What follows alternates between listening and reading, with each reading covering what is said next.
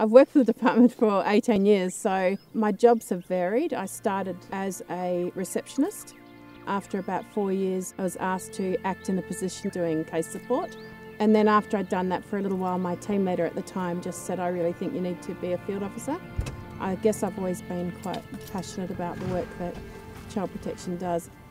I think kids are so vulnerable, and I think it's an honour to actually work with the clients that we work with, give them an opportunity to make some changes in their lives. So I think for me, I've always been quite passionate about families being together, and yeah, I guess just making sure kids are safe and helping families provide that for them.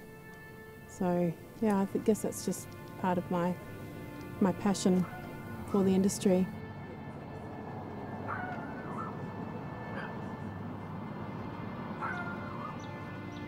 You can walk through the city and no one knows you. You're just another face. Whereas what I find here is, you see people you know all the time and they smile and they say hi, and I guess it's just, to me, it's more friendly, and I like being around people and I like conversation. Friends aren't an issue here, it's really good. We're really heavily involved in one of the local football clubs, so we go out nearly every weekend. We're also involved in the tennis club, so it depends what season we're in. I think if you get amongst it, you don't have any trouble actually making friends and maintaining friendships here.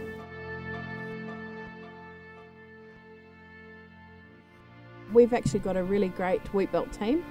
I never have to make a decision that I don't feel comfortable with on my own.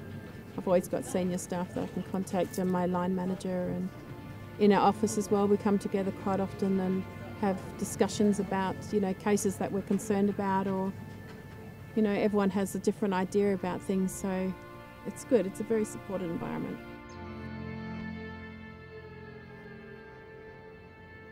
It's quite an emotive job, so you have your little celebrations when good things happen, and then you have situations of high crisis. Sometimes there's a great positive outcome, and then other times it's probably not the outcome we would want, and it can be quite a sad sort of ending to a day. So I think because I've worked for departments for so long, I've learnt how to switch off at the end of the day and leave it there, so that I can actually be refreshed when I go home and spend time with my family.